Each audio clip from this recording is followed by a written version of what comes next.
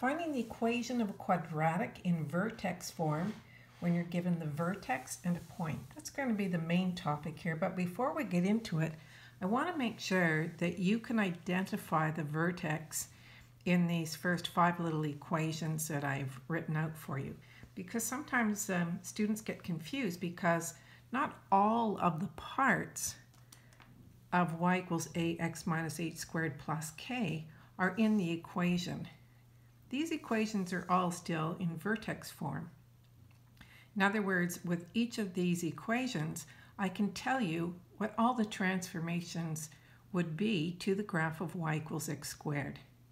So in this first equation here, I'm sure that you can figure out what h and k are from this equation because it's identical to this format written out here. It has all a, h, and k in it. A is 2, h is -3, and k is -4.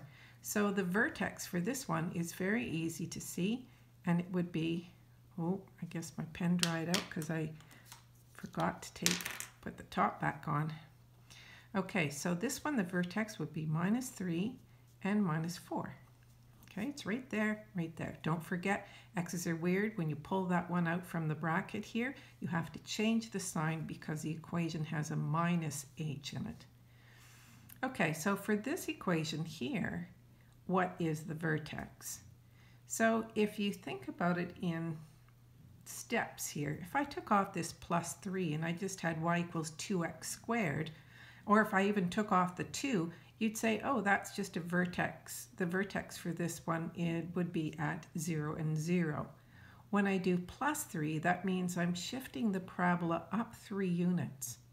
So in this case, it's 0 and 3, because I could also write this equation like this. I could say 2x minus 0 squared plus 3.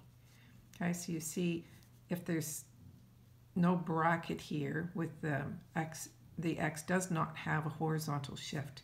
So the vertex here would be 0 and 3. In this one here, you can see that there is a horizontal shift. And remember, the vertex has nothing to do with the a value here. When I'm looking for the vertex, I just want to know what h and k are. So in this case, I could write this equation like this. Right? So really the k is 0. In other words, it wasn't shifted up or down. It was just shifted right 5 units. So that 0, 0 went to 5 and 0. And this equation here, well, that's just x squared times 7. So 7x squared. So it has a vertical stretch by a factor of 7, but it wasn't shifted left or right, up or down. So this would be like me writing, we could write it like this, 7x minus 0 squared plus 0.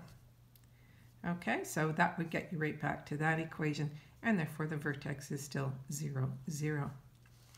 And the last one here, a negative sign means it's concave down. That has nothing to do with the vertex, but it does have lots to do with the shape of the function. And in this one, we can see that it's been moved to the right 6 units, but it hasn't been moved up or down. It has 0 vertical shift. So that means that the vertex is going to be 6 and 0. Okay, so those are all the different combinations that you might see and which might give you a little bit of cause for concern, but now that you've seen it, I'm sure you'll have no problem working with those. Okay.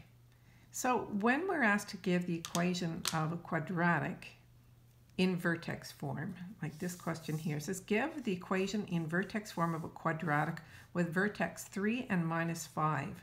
So as soon as you see vertex, you should write over it, this is h and k, right? The vertex is h and k. It's up here as well, and here we go again, which is congruent to y equals x squared. So congruent, this just means that it has the same shape. So if it has the same shape, that means that there is no vertical stretch or compression. So in other words, we can just write this equation as y equals, we don't have any a, we have a shift, So we've shifted, the h is 3, so we have x minus 3 squared minus 5. Okay, so this one would have the a value of 1, which is the same as the a value for this function, 1x squared.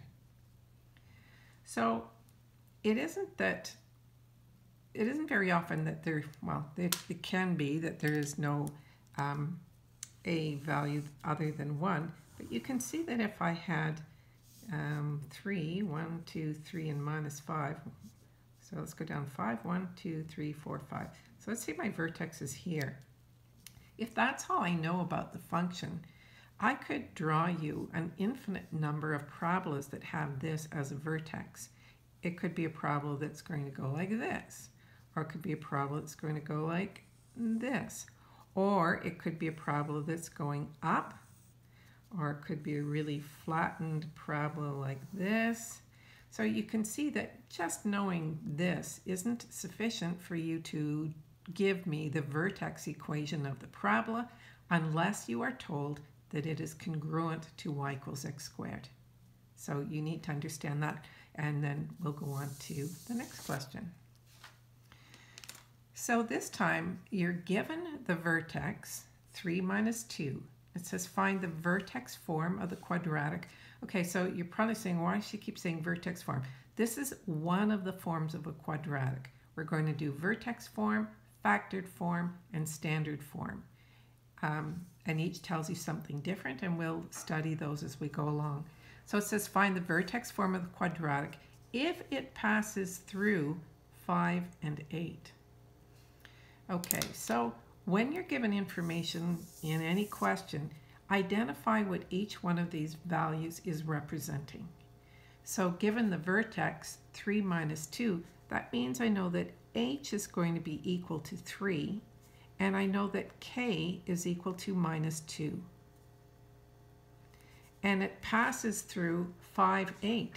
So that means that x is going to be 5 and y is going to be 8, because you know these are just coordinates of a point on the quadratic. So just like I was showing you in this sketch here, in order for you to find out what this point is, so let's see, what did we have? 3 and minus 2. So let's say 1, 2, 3, and minus 2. So I'm right here, and it has to go through the point 5 and 8. So 4, 5, 1, 2, 3, 4, 5, 6, 7, 8. So my parabola has to go like this. And because they're symmetrical, this one will be the same distance away. So something like that. So this has a very specific a value. And that's what I need to solve for. So it's not enough that you just plug some numbers in and hope you're doing the right work. You should understand that without another point on this graph, that there are an infinite number of parabolas that would have that same vertex. Okay, so let's go back to the question, and this will be really easy for you to do now. So you know that you're trying to find a. So this means find the a value. Find your a value. Okay, so how do I find an a value? Well, I'm going to use the vertex form, the vertex equation. So I'm going to write out y equals a x minus h squared plus k. Now you need to memorize this because you're going to be using it a lot, and you might not be given it on a test. I'm not sure, it depends on your teacher, but I wouldn't. I would expect that after you've done this amount of homework for this lesson that you would be pretty good at knowing the equation. Okay, so I have my little box of information over here. I know what h is, I know what k is, I know what an x is, and I know what a y is. So that means I have everything in this equation except a. So if I plug all these values in, I'm going to be able to solve for a, and that's what I'm going to do. So I put in the 8. I'm solving for a. It's good that I have an unknown. My x is 5. And I'm going to subtract my h. So if this was minus, you would make this plus, but it's not. It just says minus 3. I'm going to square that, and then I have k here. Okay, so order of operations. you want to do what's in the brackets first here. So let's do it in lots of steps just so you don't get lost. So 5 minus 3 is 2, and 2 squared is 4. So this is 8 equals 4a minus 2. I bring the 2 to the other side of the equation. Of course, I add. That gives me 10 is 4a. And finally, I'm going to divide by 4 to get 1a. So a is going to be equal to 10 over 4 or 5 over 2. And now your final statement, you were asked to find the vertex form, so that doesn't say just find a, but you need to find a in order to give the equation. Now remember, when you have an equation, equations have x's and y's in them. So you're not going to plug back in x and y here. That is giving you, this is the equation that allows you to find all sorts of points. So you don't want x and y values. You want the variables there, but not a value. So this is going to be 5/2. And I leave the x, so I have x and y in my equation. And I'm going to subtract the h, that's 3. Don't forget to square it. And my k is minus 2. And there's your equation. You found the a, and then finally you plugged it back into the equation. And now I could say when x is 5, when x is 7, when x is 20, what is y? And that's why we make up all these little equations, so you can find other points on the graph. And also, you can find out whether or not, and that's my next question, whether or not a certain point is on the parabola. So given this equation here, you need to find out whether or not 1/16 is on the parabola. So what does that mean? It means that if I plug in 1 for x, my height of the function should be 16. Right? In other words, you're just plugging in x is 1 here and solving for y. And if you get 16, then it's going to be on the parabola. Okay, so that's what I'm going to do. So I'm going to say y is equal to 3 times 1 plus 1 squared plus 4. Order of operations, add first, do what's in the brackets first. That's 2. You square is 4 times 3 is 12 plus 4 is 16. So your teacher may ask you to do something like left side, right side. So you would say left side y equals 16, right side, and then you would plug in this stuff. So 3, 1 plus 1 squared plus 4, and you get 16 equals 16. Y there, you see, left side equals this. You might not be asked to write it up this way. I would say if you plugged it in, you see y equals 16, and that's the point. So therefore, 1/16 is on the parabola. And we'll do one more here, is 2 and 23. 2 and 23. So left side equals 23. I'll write it all up in a fancy way this time. And so right side equals 3 times x plus 1 squared plus 4. And you're going to plug in x is 2. So we get 3, 2 plus 1 squared plus 4.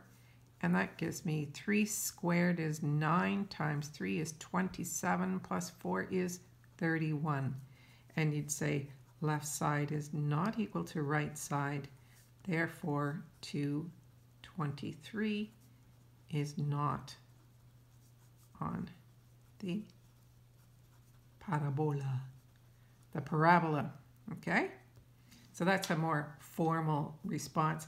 This plugging it in and then checking if it equals, it's probably not as fancy. And this one you probably should have said left side equals right side. Format is important in math. This is a pretty much nicer solution. Okay, so that's a little lesson on how to find the equation in vertex form of a quadratic, whether you're told that they are congruent or whether you're given another point.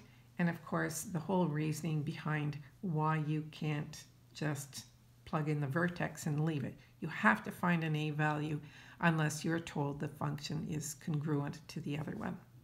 Okay, hope that helps you out. Bye for now.